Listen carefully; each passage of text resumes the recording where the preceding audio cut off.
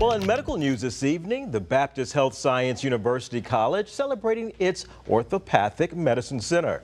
This fall, 81 students will join the first class of future doctors. The class marks the first of its kind in West Tennessee and the first in the entire state. Osteopathic medicine is whole person approach to medicine. That means treating the entire person rather than just the symptoms. It also focuses on preventative health care and encourages healthier lifestyles.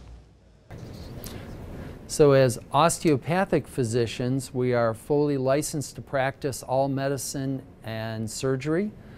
In addition, we look at the whole patient, body, mind, spirit.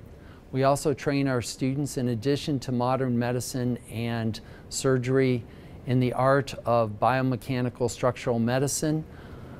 We are hoping to attract students from the Mid-South area, train them here, as well as give them residencies, and then eventually reseed them within the Mid-South area.